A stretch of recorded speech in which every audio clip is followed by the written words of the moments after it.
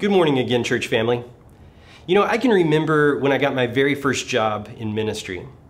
There was a lot of excitement. I was fresh out of college and I got hired by a really great church, and I was really looking forward to moving there and getting things started. And I was imagining what the future would hold, and Annie and I packed up everything and we moved across the state to a new place where we didn't know anybody. But it was exciting, and we got everything settled, moved into a new house. I got everything sort of situated at the church office and started to get to know people there a little bit. And I remember sort of the first day, there was the day that I could just come in and sit down at my desk and start to work. And I remember sitting there and thinking, now what? There's been all this excitement going into this and getting to this place, and now is the time to start doing it, but how do I start doing it? How do I begin this process of all of these things that I've imagined? How do I start? Now what? And I can remember something similar when I moved here and got situated in the office here and moved into the new house here, and there was all this excitement and buildup, and then I was there, and now what? Sometimes it takes some time to just sort of figure things out and know what to do day to day. Maybe you've been there too. Maybe every new job is kind of like that. There's a buildup, and then now what? We've been going through a series in the book of Acts that looks at the beginnings of the church, this movement of God that we are a part of today. Last week we saw the launch of the church, and it was spectacular, with the wind and the fire of God and the Holy Spirit coming upon people, and this new movement that is taking place, and God working powerfully to bring thousands of people to join in the body of Christ. And the church is launched. And I can imagine after that point, as things start to settle into a new rhythm of life, we could say, okay, now what? What does church look like now? And that's where we are today in the story in the book of Acts. At the end of chapter 2, we start to get the very first description of what church life looked like for those earliest Christians. We see it here in Acts chapter 2, verse 42. It says, "They devoted themselves to the apostles' teaching, the fellowship, to the breaking of bread, and the prayers." Luke tells us that this early church was devoted. They were devoted. This was not something that was just sort of at the fringes of their lives. This was not a hobby that they could engage in. This was something that was central. They were devoted. And he gives us 4 things that they were devoted to. What's interesting is that we, as a part of the very same movement, the very same church, we are called, I think, to be devoted to the same things. These 4 things is what it says they are devoted to: the apostles' teaching, which they had access to the actual apostles. They could hear their voice and get instruction directly from them. They could hear the story of Jesus from the people who were there, receive instruction about what this new life looked like from the apostles themselves. What's amazing is we have the writings of some of those very same apostles preserved for us in the New Testament. We can be devoted to their teachings as well. It also says they're devoted to the fellowship. That's the Greek word that we've talked about many times before. It's the word koinonia, which means more than what we often mean when we say fellowship. It's not just about potlucks and playing games together, although I think that's part of it. Koinonia is about lives that are woven together, that God has brought together and made into a family. It's a deep kind of connection. It is a sharing of life, and they were devoted to that. And it says they were devoted to the breaking of bread, which is an expression, a way of talking about sharing a meal together. It's also a phrase that they used to talk about the Lord's Supper, which I think for them was not a separate event. This was something that they did when they had meals together. They shared this meal. They broke bread and they shared in the Lord's Supper. These were part of what came to be known as their agape feasts, or their love feasts. And they were devoted to sharing that time together. And it says they were devoted to the prayers, to seeking out God. They were devoted to it. And again, we are called to be devoted to the very same things. What's interesting to me is the way that Luke phrases this, because he pairs these things up. He says the apostles' teaching and the fellowship. And then he says the breaking of bread and the prayers. He's paired them up as if these are sort of two sides of their devotion that he's trying to show us. And I think that what we really see here in these four things are really two categories of their devotion. We see in their seeking the apostles' teaching, they're looking for that divine wisdom from above that has been granted to these apostles that God is working through to teach them. They're seeking that wisdom from above. And the fellowship, to the shared life together in koinonia. That's the two sides. And then we see again the shared meals, the breaking of bread together, the Lord's Supper, the communion that they share together, and then again the prayers, seeking God. And we see these two categories of things that they are devoted to: seeking wisdom from above and sharing life together. And we find that the church must be devoted to both God and one another. The church must be devoted to both God and one another. The church needs both. It's not just about being devoted to God, and it's not just about being devoted to taking care of one another. It is about both. These are the same categories of things that Jesus talked about. When somebody asked him, what was the greatest command? What is the most important thing? Jesus said this. Matthew 22, verse 37, Jesus says, "You shall love the Lord your God with all your heart, with all your soul, and with all your mind. This is the great and first commandment, and a second is like it. You shall love your neighbor as yourself. On these two commandments depend all the law and the prophets." Jesus says the church should be devoted to both God and one another. This is really what it means to be the church.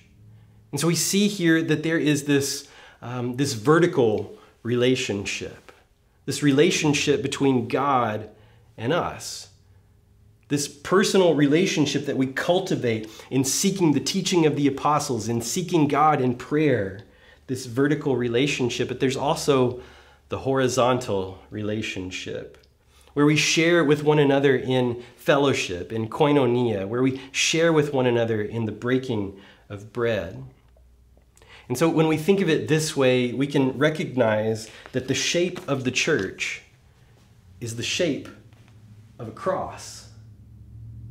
This vertical relationship and this horizontal relationship, and the church resides right here. The church resides right in the middle, in the intersection of these two relationships. It is vital for your spiritual health, and it is vital for the health of the church that we are devoted to both things. We could emphasize a personal and private spirituality, and that's what some people prefer, that my relationship with God is just between me and God, and it's not about anybody else, and there is some value in cultivating that private spirituality, I guess, but it's missing something if we don't have the horizontal component. We could also be so devoted to one another that we really don't spend any time seeking the teaching of the apostles in the New Testament. We don't spend any time in personal prayer. We just are devoted to one another.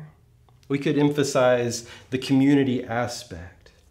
But the church, at its healthiest, lives in the intersection of both.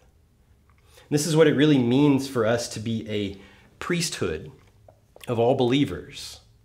A priest is the one that stands right there in the intersection, seeking God on behalf of the people and showing God to the people. That's the role of a priest. And that's part of what's being described about us when we talk about being a priesthood of all believers. And it's what it means for us to be built into a temple. The temple is the dwelling place of God. Paul describes the church as a temple, that we are each building blocks put together to be a dwelling place for God. He talks about it in Ephesians chapter 2, verse 21. The temple is the intersection between heaven and earth where God lives. And the church is in that intersection. The early church lived there, and it changed the world. When we go back to Acts and see their devotion resulted in something powerful. It says here in verse 43, awe came upon every soul, and many wonders and signs were being done through the apostles. I like that this translation says that these wonders and signs were done through the apostles rather than by the apostles, because it is God that is at work here. This is a church that is living in the intersection. They are doing what God has called them to do. They are devoted to both God and one another, and God is doing great things through them. We'll see several examples of these wonders and signs as the story of Acts goes on. But God has shown up. God has shown up, and the people have witnessed his power. And that's what has happened here. That's what has happened. The church is devoted to both God and one another. And when the church is the church, God's presence and power are on display. The church doesn't exist to elevate itself. The church doesn't exist to show everybody how good we are. The church exists to show the world how good God is. We're not here to convince others that we are great. We are a window through which the world can catch a glimpse of the nature of God. And Luke tells us when he writes about the early church here, he says that awe came upon every soul. They experienced something of awe. When was the last time you were in awe of something? When was the last time you experienced that emotion? There's a documentary called Overview that there's several interviews with astronauts who have been to space, and they talk about their experience of looking down at the Earth and seeing it from space, and they experience something called the overview effect. I want to play just a few clips of some of the things that they have to say. I remember going through launch, which is an overwhelming experience.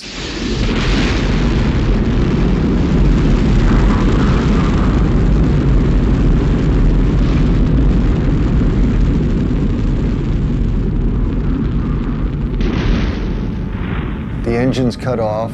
I felt myself floating out of the seat. I floated over to the window, looked out, and we were coming up over the coast of Africa.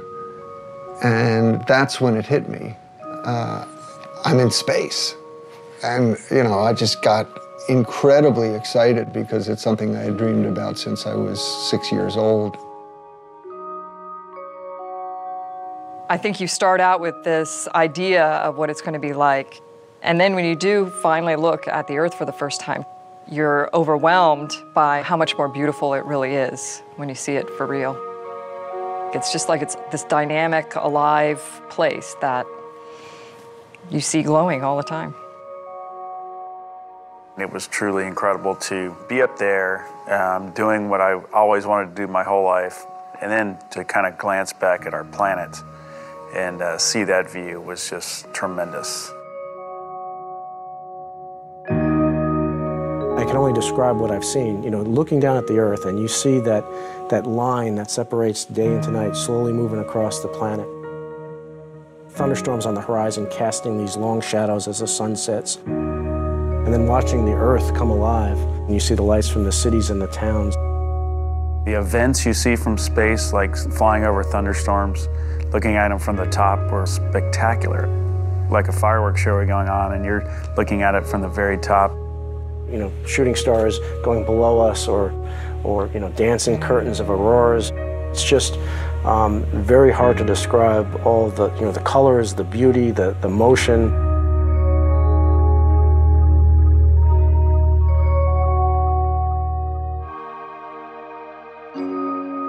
Awe, I think, is one of those words that you have a better understanding of once you see it, too. I felt like, you know, using the word awesome was totally appropriate when it came to describing what the planet looks like. You know, you can't take that lightly. It really, you know, you realize that you've been blessed by the opportunity to see that. It really does look like this beautiful oasis out in the middle of nothingness. And if you have a chance for your eyes to adjust and you can actually see the stars in the Milky Way, you know, it's this oasis against the backdrop of infinity, you know, of this just, you know, enormous universe behind it. And it's, you know, really a very moving experience to be able to see that with your eyes.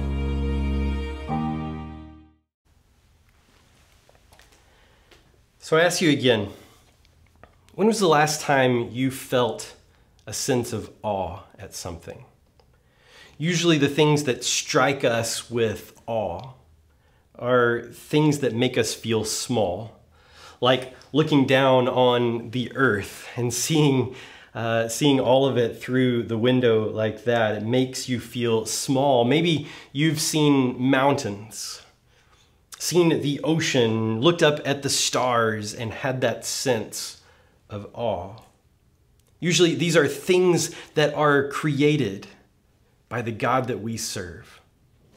These are his creations that he is far bigger than. And I think the reason why we get a sense of awe from those things is because in his creation, we catch a glimpse of the Creator behind them. Have you ever thought about this? When Luke describes this beginning of the church, when he describes what they're doing and what people see in them, he describes the response to that as awe. Can you imagine that the church is one of those things that can inspire awe in people? That people can look to the church, that they can see something going on, they can see God at work and be in awe. When the church is functioning the way that it's supposed to, it can be breathtaking. Not because we are so great, but because God's presence and power is on display. And that is breathtaking. Jesus taught in the Sermon on the Mount. He said in Matthew chapter 5, verse 16, he says to his followers, "Let your light shine before others, so that they may see your good works and give glory to your Father who is in heaven." Jesus says, do good. Why? Because it puts our good God on display. And when people see that, they give glory not to you, but to God, because they recognize him at work in you. This is what the church is called to do, to put God's presence and power on display. And so Luke's description of the early church goes on here in Acts chapter 2, verse 44. He continues, "And all who believed were together, and they had all things in common, and they were selling their possessions and belongings and distributing the proceeds to all, as any had need." And so we see here this this early church who is living in the intersection, putting God on display for the world to see, we see this description of them sharing all of their things in common. We see a description of them trying to live as a family.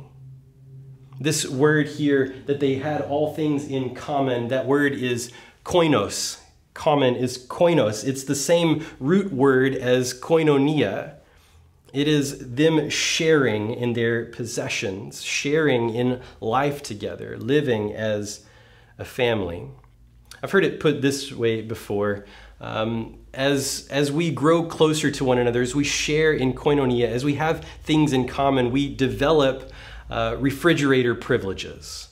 You probably have friends or family that if you go to their house and you want something to drink, you don't have to ask anybody. You just go to the refrigerator and you open it up, and if there's something that you want in there, you just go ahead and take it and enjoy. And maybe you have people that can come to your house and they can open your fridge, and it's refrigerator privileges because you are family. This is the way that the early church lived, only more so. And it says that when they lived this way, when they shared their things in common, they were generous. They were generous. And I really think that this is another example of the way that they are living in that intersection and putting God on display for the world. Because they are being generous to show that they are serving a generous God. They are providing because they are showing the God who is the ultimate provider. This way of life altered their perspective so that blessings that they had were not merely for their consumption, but the blessings that they had were intended to be shared. Because that's the way things work in God's family. Blessings are meant to be shared.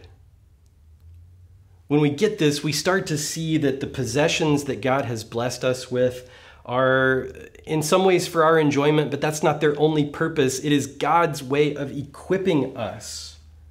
He is giving us the tools that we need to minister to and to care for the people around us. So what do you have? What has God blessed you with? How has God equipped you to be a blessing to the world around you? Because in God's family, blessings are meant to be shared.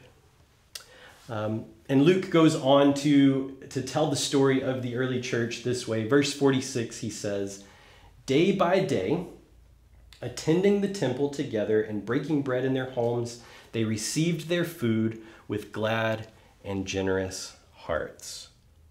It says here that they attended the temple day by day. What gets lost in translation a little bit here is that when it says that they are attending the temple, this is the exact same word that was used in verse 42 to say that they were devoted. It's the same word. And so what we're seeing here is that they are devoted together in the temple. That's what it literally says. Literally, it translates to every day they were devoted with one mind in the temple. This is the early church. Again, we see their devotion here has two arenas. Their devotion has two arenas where they live in the intersection, attending the temple and breaking bread. Attending the temple and breaking bread in their homes. And so they go out to the temple together. This is not just about going out to some sort of official worship service, although there is some of that, but it is a center of public life in this community. It is where everyone goes to gather and share ideas and to do business and enjoy koinonia together. And they go there. They are devoted to going there together. It is where the apostles would often share the gospel. They would preach about Jesus, and we'll see some of that as the story goes on. But it wasn't just out in public, it was also in their homes where they broke bread together. Again, they are devoted, and we see this two-sided thing, this intersection, this cross-shaped church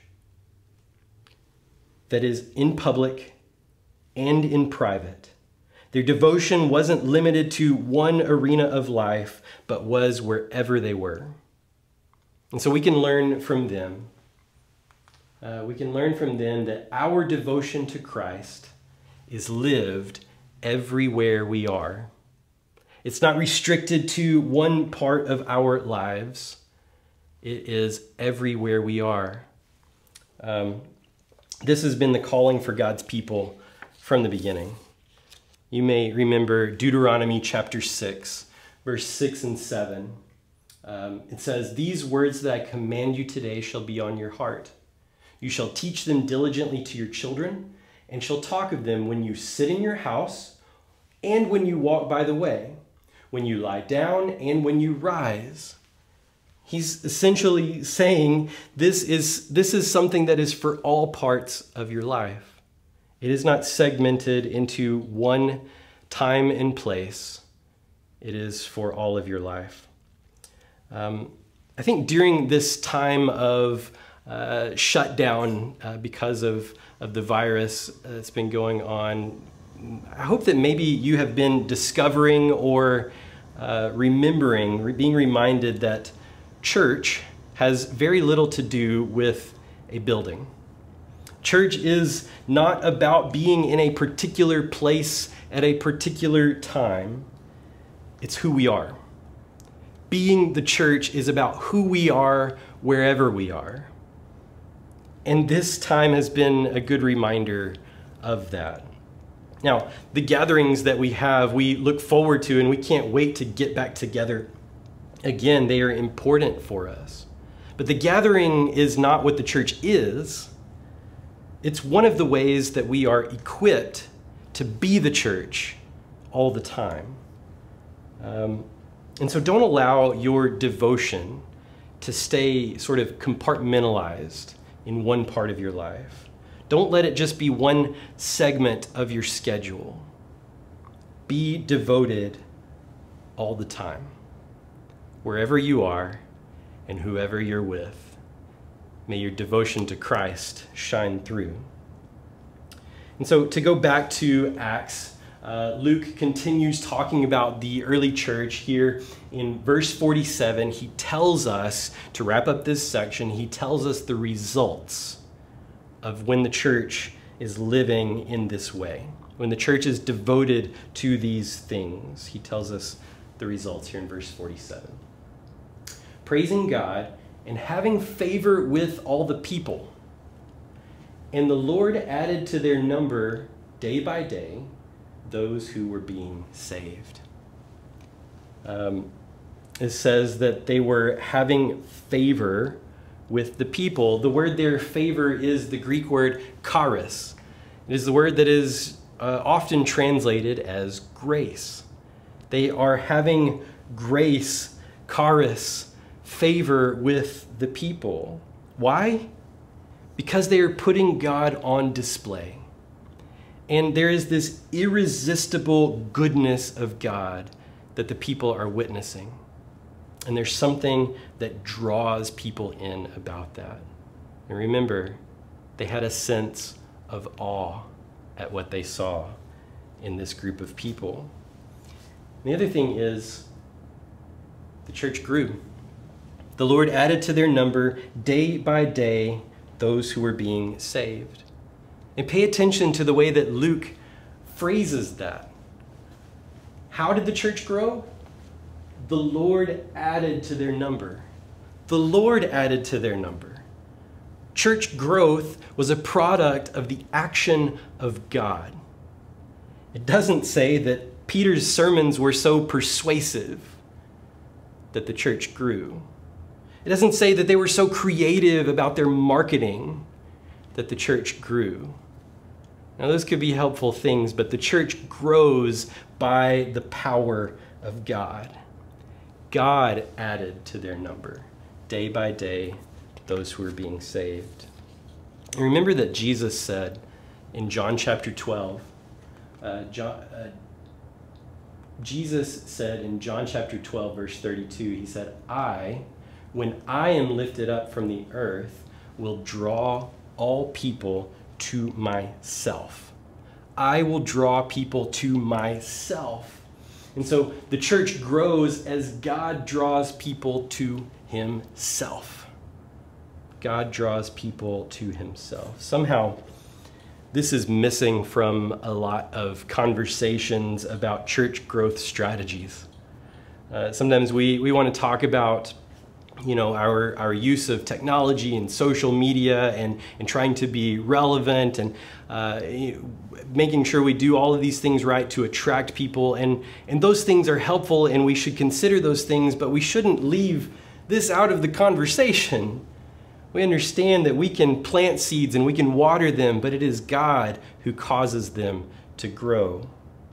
If the church will be faithful about putting Jesus on display, then he will add to his church. He will. We want to have good preaching. We want to have good singing. We want to have sound doctrine. We want to be generous in our outreach. We want to have meaningful and fun programs. But they should all be about building up the body to put Jesus on display and relying on God to draw people to himself. If we do that, I think that we will be beside ourselves in seeing all the growth that God will provide. And so as we wrap up here, may we be a devoted church. May we live in the intersection of God and humanity. May we live in the intersection of the sacred and the secular. May we live in the intersection of the public and the private. May God's light shine through us to reveal his goodness everywhere we go. And may God continue to add to our number those who are being saved day by day.